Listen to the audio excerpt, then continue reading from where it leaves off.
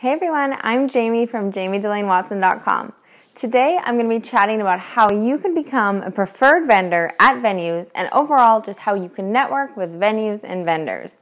So let's get started. So how we're going to structure this video today is I'm going to assume that you're already shooting weddings to start and you're already working at a few venues and with a few vendors that you want to network with, and then we'll kind of work back and I'll provide a few tips if you're brand new. So if you're already working with vendors and with venues, there's a few ideas I want to give you right off the bat. First of all, let's chat about why it's important to network with venues and vendors. Well, they can be an amazing source of referrals in your local industry because they are meeting with clients who are getting married, obviously. And so that is a crazy targeted market that you should want to be a part of and have your name dropped in those circles. It's some of the best advertising or marketing dollars and marketing time you'll ever spend. So if you have a list of venues and vendors you want to get to know a bit more and that you would love to have their clients hire you, what I want you to do is I want you to approach those venues. Now, I'm going to chat about this a little bit, but already after every wedding, I want you to be emailing out a selection of images to every vendor you worked with and the venue as well. So that's really important to establish that relationship. And so when you approach them to ask, hey, is there anything I can do to help you? Would it be helpful if I made a beautiful sample album for your waiting room, showcasing your beautiful venue, or showcasing your beautiful floral work or makeup, whatever it is? Would that be something that's helpful for you? The reason I suggest that you ask venues and vendors what they want is that every person or business might be different. Some businesses might say, we'd love to have a gorgeous sample album to put in our waiting room. And other businesses might say, actually, most of our meetings are on the go. We're walking through the venue. It would be a lot better if you could provide like a little tiny flip book or postcard, something like that. So I don't want to spend a bunch of money and time giving something to the vendors that they're not going to use. I mean, that reason's kind of all about me. But second, I don't want the vendors to think, wow, she's being really salesy, or we didn't ask for this, and have them feel this guilt over the fact that they're not going to use it. So start with that email and just ask, like, how can I help you? And provide a few examples. And then once you have those promotional materials in their venues and in the venues and with those vendors at their businesses, thank them again so much for that. I also recommend that throughout the year, when you think of it, you can check in with these venues and with these vendors and ask, is what I provided helpful? Would you like more postcards? Is that sample album still being viewed? Is it something you want me to make a note for next year? Just kind of touch base that way and establish those continuing communication lines so that the vendors have you top of mind and are always thinking about your work and what you could offer their clients. Okay, so that last part was about before the wedding day, if you're currently shooting weddings, but before an actual wedding. Now we're going to chat about on the wedding day.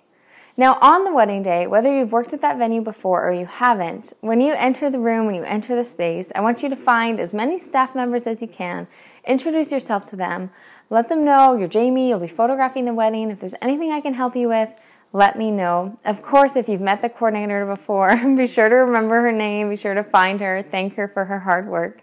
And throughout the evening, I want you to watch for opportunities that you can help staff. Of course, your priority needs to be capturing amazing wedding photos. Of course.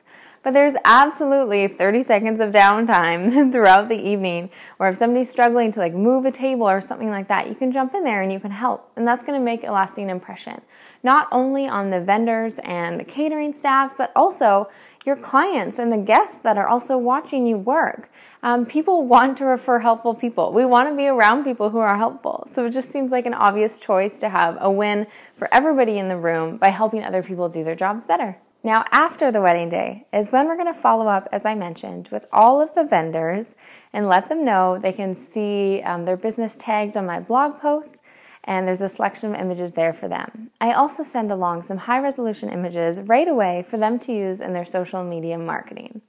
Now, I've implemented something fun the last couple years where I get all the Instagram handles of the entire vendor team in advance, and then I email out the vendor team a few days before the wedding, and then also within a day or two after the wedding with a few sneak peek images.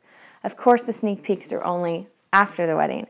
3 to 5 days before, I'm introducing myself to the vendor team, and I'm letting them know that I will be sending these sneak peek images on the Sunday or on the Monday if it's a Saturday wedding.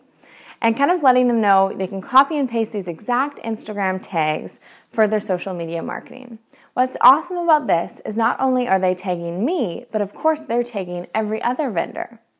So if you kind of can picture this, it means that the florist is going to post a picture of the bride with her flowers. She's also going to tag the venue, the makeup artist, the hairstylist, if the groom's in the photo, the tux company, all of that. So not only am I sharing the word about vendors and vendors sharing the word about me, I am empowering other people to share the word about this whole circle of vendors. So if you follow that system, it's going to establish an amazing reputation for your business and your local industry, and you'll become known as a photographer that vendors want to refer. And last note, when it comes to being a preferred vendor on venue lists or other vendor lists, that just comes with time. It comes with implementing all of these things, of reaching out to them, seeing how you can help, just being helpful on the wedding day, and providing images quickly after the wedding day. I also wanted to provide a tip if you're just starting in weddings. It can be tricky to build these relationships with vendors when you haven't had a chance to actually work with them. So I do have a few ideas for you. When I was getting started, I made a list of every single vendor and venue that I wanted to connect with. And then every week I tried to reach out to one or two of them. So this can be something as simple as introducing yourself by email, letting them know what you love about their work, and letting them know how you could help them, and also asking, how can I help you? So you could offer a headshot session for their team. If it's a floral studio, you could offer to do some photos of their studio space, and let them know this is all complimentary and you just want to help them and make new connections in the industry.